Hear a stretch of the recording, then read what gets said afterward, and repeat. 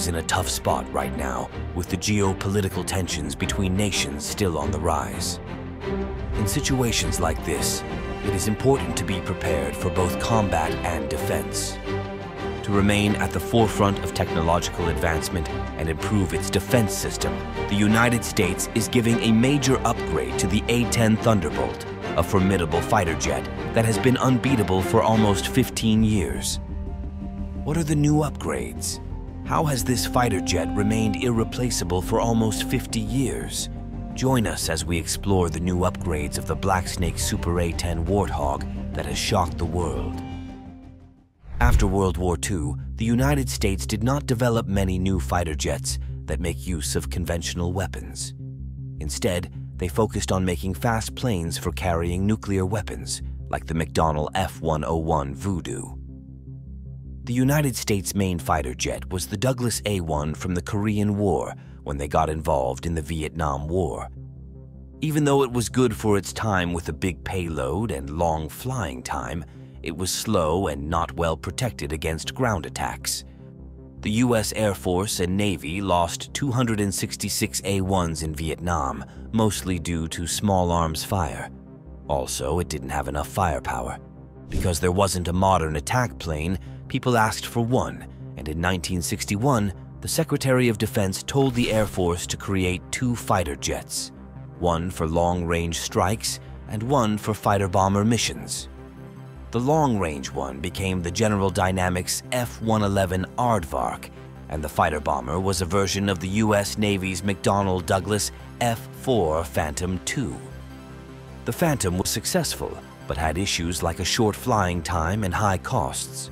To find a cheaper option, the Air Force looked at the Northrop F-5, but later chose the A-7D variant of the LTV A-7 Corsair II. However, the A-7D became more expensive with requests for better engines and new equipment. In 1966, the United States Air Force ordered the development of a specialized close air support aircraft, leading to the AX program. By 1970, due to increased threats, the aircraft's specifications included a focus on a 30mm rotary cannon and a unit cost of $1.4 million. Northrop and Fairchild Republic were chosen to build prototypes, and this birthed the A-10, also called Warthog's Orhog. Following trials and a fly-off against the A-9, the A-10 was selected for production in 1973. The first production flew in 1975, with delivery starting in 1976. Experimental 2-seat versions were explored, including a night adverse weather variant, but they were not pursued extensively.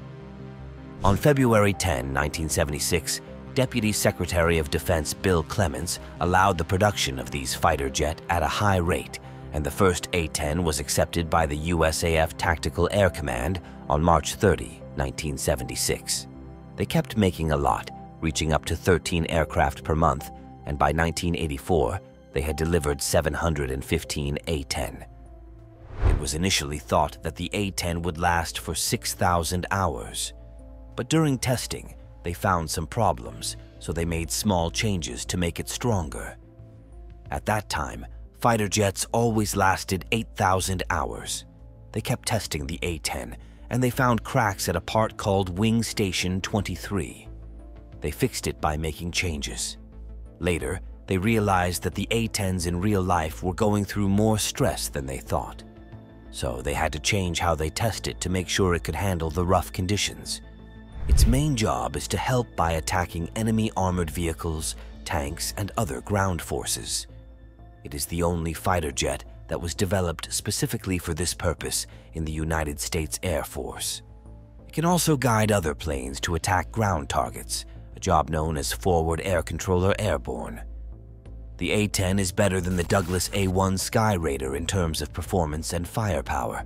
It was built with a strong frame centered around the powerful 30mm GAU-8 Avenger rotary autocannon.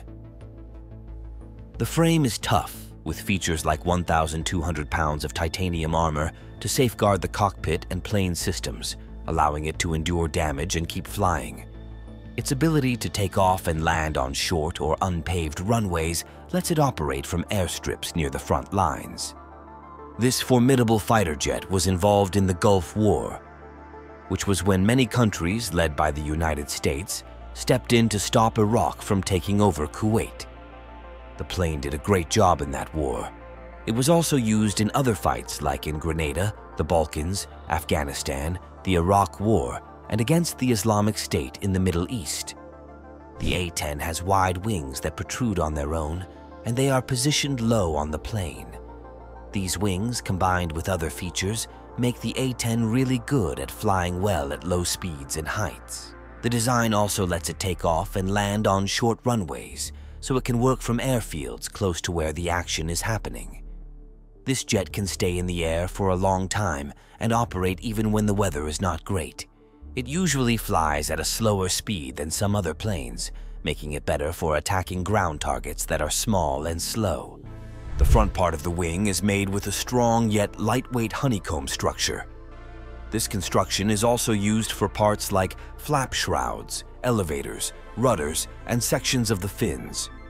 The skin panels, which cover these parts, are connected to the stringers and are made using computer-controlled machines, making it faster and cheaper to produce. In battles, this type of panel has proven to be more resistant to damage.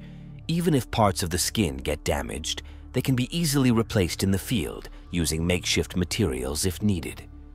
The ailerons, which help with rolling, are located at the far ends of the wings and have unique features for better control, especially at slow speeds. They are larger than usual, almost half the wingspan, and are split, making them deceleronds. The A-10 was developed in such a way that it can get fuel, get new weapons, and get fixed easily without using technical tools. Its simple design means it can be taken care of at bases with limited resources. An interesting thing is that many parts of the plane can be switched between the left and right sides, like the engines, main landing gear, and vertical stabilizers. The tough landing gear, special tires, and big straight wings let it fly from short and rough places, even when it's carrying a lot of heavy weapons. This allows the plane to work from damaged airbases, use taxiways and runways, or even land on straight parts of roads. The front wheels of the A-10 are not in the middle, they're a bit to the right. This is done so that the big 30mm cannon in the middle can fit properly. When this jet is moving on the ground, it turns differently to the right and left. Turning right takes less space. The back wheels stick out a bit when they are pulled up, which makes it easier to control and less harmful if the plane has to land without the landing gear. All the landing gear folds forward. If there's no power, a mix of gravity and air resistance can make the gear come down and lock in place.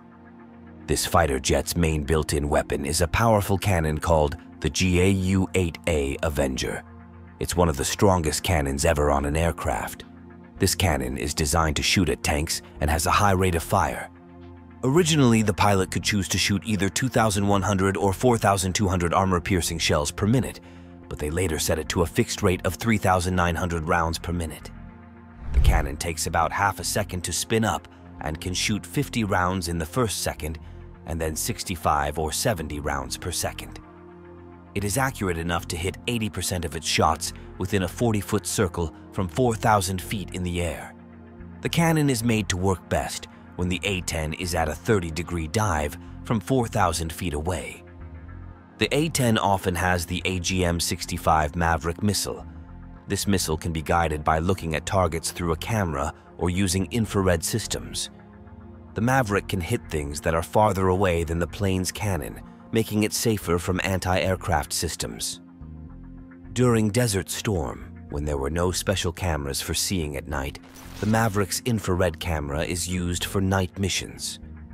Other weapons that this fighter jet can carry includes the cluster bombs, Hydra 70 rocket pods, laser-guided bombs like the GBU-39 small-diameter bomb, paveway bombs, joint direct attack munitions, wind-corrected munitions dispenser, and AGM-152 joint standoff weapon glide bombs. The A-10 usually has an ALQ-131 electronic countermeasures pod under one wing and two AIM-9 Sidewinder air-to-air missiles for self-defense under the other wing. This jet is extremely tough in battles. It can take direct hits from really strong bullets and explosives, up to 23 millimeters. It has 2 sets of hydraulic systems for flying, and if they don't work or get faulty, there's a backup manual system. If it has to fly without hydraulic power, there's a manual control system. The plane can still be controlled well enough to go back home, even though it's harder for the pilot. It's made to be able to fly with just one engine, half of the tail, one elevator, and half of a wing missing. Since the A-10 is often close to where the enemy is, it's an easy target for things like portable air defense systems, surface-to-air missiles, and enemy planes. That's why it carries flares and chaff cartridges to avoid getting hit. The cockpit and some flight control parts have really strong armor made of 1,200 pounds of titanium. It's called a bathtub. This armor has been tested and can take hits from 23 millimeter cannon fire and even some hits from 57 millimeter shell pieces. It's made of titanium plates with different thicknesses depending on where the likely hits might come from. The armor is almost 6% of the fighter jet's weight when it's empty. Any inside part of the tub that the pilot might see is covered by a shield made of layers of strong nylon to protect from shell pieces. The front glass and cover can resist small arms fire. This armor showed how strong it is when, on April 7, 2003, when Captain Kim Campbell flew over Baghdad during the invasion of Iraq. Her jet got hit a lot by flak, which damaged one engine and the hydraulic system. She had to fly with manual controls, but she still flew for almost an hour and landed safely. The A-10 was made to fly from air bases close to the action and runways that might not be perfect. The way the engines are placed, using the General Electric TF-34 GE100 turbofan engines, reduces the risk of stuff getting sucked into them. It also lets the engines run while the plane is getting ready for the next mission, making it faster. The wings are set lower, which makes it easier for ground crews to work on the plane. To hold up the heavy engines, there are 4 strong bolts connecting them to the aircraft. The engines are designed to have a low chance of being seen by heat-seeking missiles because they release their exhaust over the tailplanes. To make sure the fuel system stays safe, the A-10 puts all 4 fuel tanks in the middle of the aircraft and keeps them separate from the main body. This means anything trying to damage the fuel tanks would have to get through the aircraft's skin first. If a fuel tank is damaged, it can seal itself to stop leaks. Check valves also stop fuel from flowing into a damaged tank. Most of the fuel system is inside the tanks, so if a part breaks, it won't cause a fuel loss. After refueling, the system is cleaned out.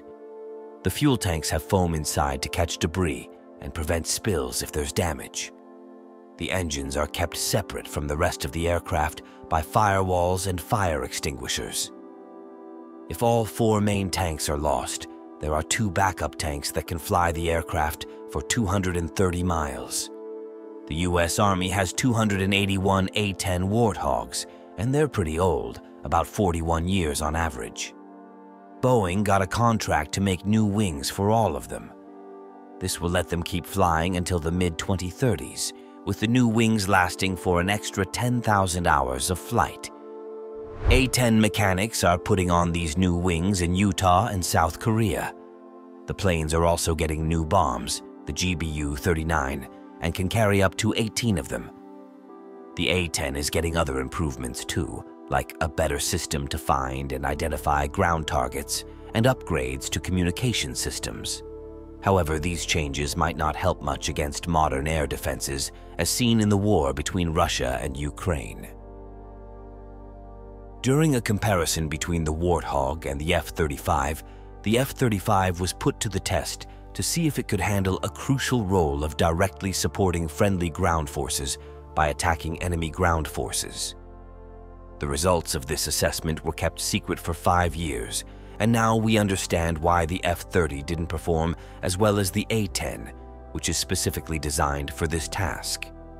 The A-10 excels at rushing into battle, tearing apart enemy forces threatening friendly troops, and being less vulnerable to threats like the Stinger missile.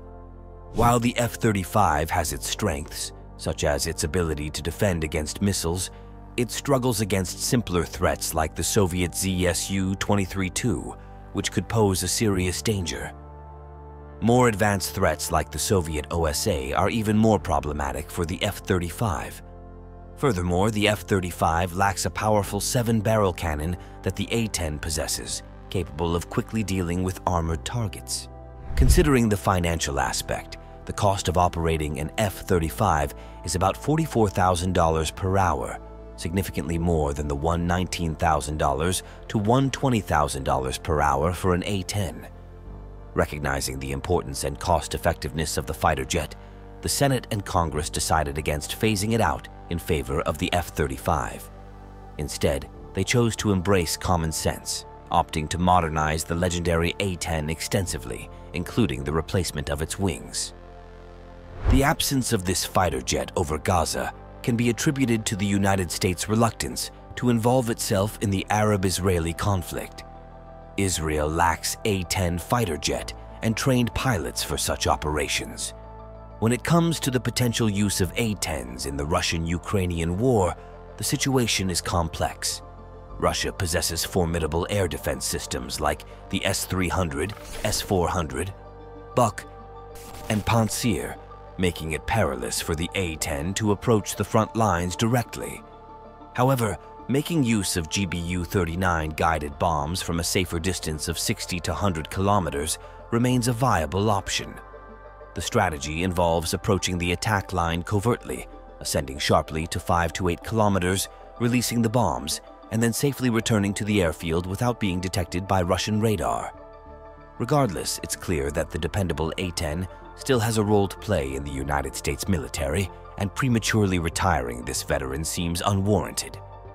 To enhance its concealment during low-altitude subsonic flights, the A-10 employs various aircraft camouflage patterns. These schemes have seen diverse iterations, including the peanut scheme, incorporating sand, yellow, and field drab, black and white hues suitable for winter conditions, and a blended pattern of tan, green, and brown. During the Cold War, the prevalent European one-woodland camouflage combined dark green, medium green, and dark gray to blend seamlessly with typical European forest landscapes. This choice reflected the prioritization of aerial threats over ground fire. However, post the 1991 Gulf War, the focus shifted due to increased concern about ground-based threats, leading to the adoption of the Compass Ghost scheme, featuring darker gray on the top and lighter gray on the underside. A notable feature is the false canopy painted in dark gray beneath the aircraft, positioned just behind the gun. This form of automimicry aims to confuse adversaries regarding the aircraft's orientation and maneuver direction. Additionally, many A-10s showcase distinctive nose art, ranging from shark mouths to warthog head motifs. These visual elements contribute to this fighter jet's overall visual strategy for both camouflage and psychological impact. The future of the A-10 is still up for discussion. Back in 2007, the Air Force thought it would keep flying until at least 2028, possibly even longer. They were thinking of replacing it with the Lockheed Martin F-35 Lightning II. However, some people like Winslow Wheeler from the Project on Government Oversight criticized this idea. They believed swapping the A-10 for the F-35 would be a big step backward because the A-10 performs well and the F-35 is expensive. In 2012, the Air Force considered using the F-35B short takeoff and vertical landing variant to replace the A-10 in close air support missions, but they figured out it couldn't do enough missions. By August 2013, both Congress and the Air Force were looking at different options. They thought about using the F-35 or the MQ-9 Reaper drone to do what the A-10 does. Some argue that the A-10's armor and cannon are better for ground attacks than other planes like the F-35. They also say that guided weapons could be easily blocked, and ground commanders often ask for A-10 support. Nevertheless, the capabilities of the A-10 is unrivaled and unbeatable. Also, judging by the operational success of this fighter jet, it is obvious that the formidable weapon is here to stay. Thanks for watching. While you are still here, click on the link on your screen to check out another of our videos. See you there.